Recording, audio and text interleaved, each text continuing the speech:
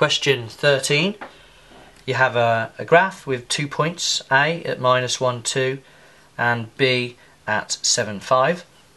A, find the coordinates of the midpoint of AB. So the midpoint of A and B. So the way we do that, we're going to take the coordinates of A, which is -1, 2. B is at 7, 5.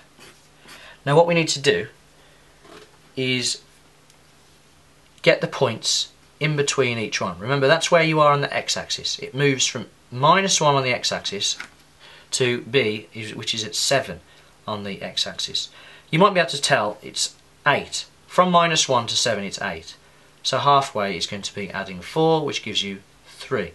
If you're ever unsure, you can just put the x coordinate is going to be -1 plus 7 over 2. Because basically you're adding them together and then dividing by 2. So -1 add 7 is 6, divided by 2 is 3. So we knew that. And then the y is in between the 2 and the 5, which maybe is a bit harder because from 2 to 5 is 3 places, so half of 3 is 1.5. So you'd have to add 1.5 to 2, which is 3.5. But you can still do it the other way. You can take the y coordinates, you can do 2 plus 5 divided by 2.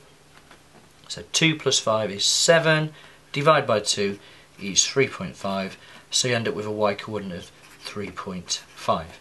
But basically just remember that the midpoint is in between each one. In between, exactly in between. And that's how you find how far in between is. You just add them together, divide by 2. Right, next part.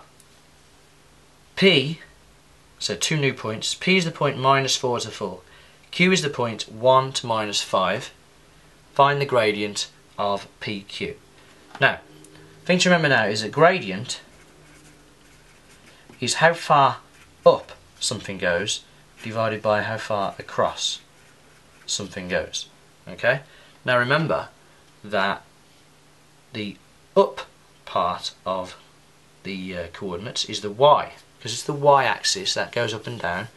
So we can find out how far up it's gone by checking the distance between 4 and -5. And across, it's going across from -4 to 1. Okay, so it goes from -4 up to 1. So how far across is that? That's 5. And here it goes from 4, and it's actually going down to -5. So how far is that?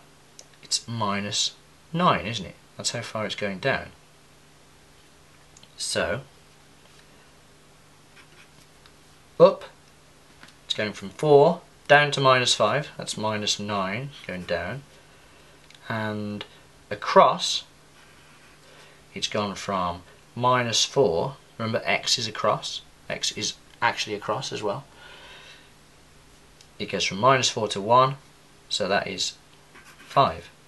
So the gradient is -9 over 5, which you could just give it as that, or if you want to do it as a decimal, that would be -9 divided by 5, which is -1.8.